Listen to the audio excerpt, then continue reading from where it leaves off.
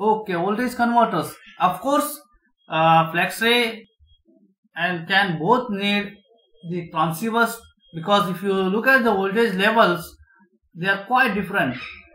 The voltage levels on the CAN bus and the voltage levels on the Flexray bus, both have different voltage levels when you look at the microcontroller.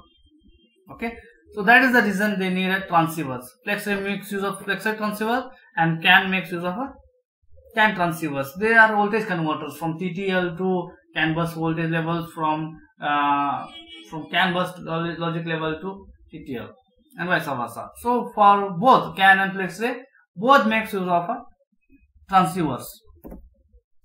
Okay, let us look at the applications.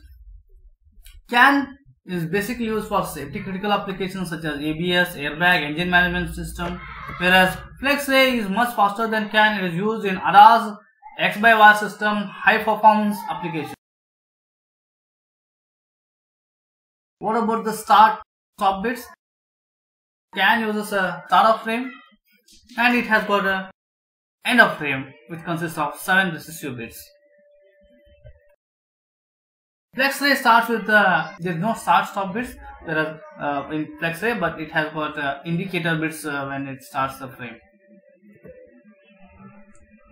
Okay, look at the bus terminating resistor. Okay, why do we need bus terminating resistor? So to avoid the signal reflections and to avoid the noise, we need a bus terminating resistor.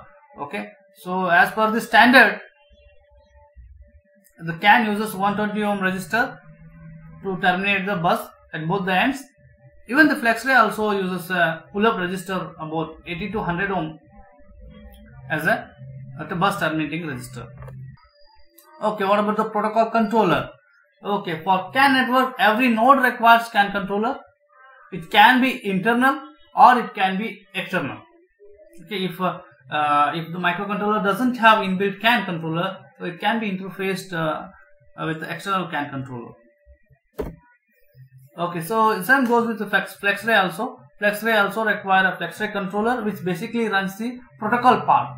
Same with the CAN also. CAN controller also runs the CAN protocol part. So Flexray controller runs the Flexray protocol part.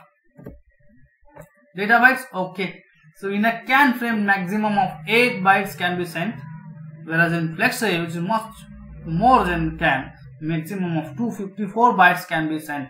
So this is one of the advantage of using the Flexray. So Flexray is 10 times faster than CAN, as well as, okay, look at the types of frames. Okay, CAN has 4 types of frame formats: data frame, remote frame, error frame, and overload frame. The data frame is used to send the data, whereas remote frame is used to request the data. Error frame is used to send the or indicate the error on the bus, and overload frame is used for the slower nodes. Flexray also has 4 different cycle variants of frame. Now you look at the picture, so you have 4 different the cycle variants.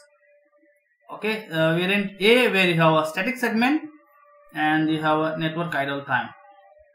Okay, variant B, where you have a static segment and you have optional dynamic segment and network idle time.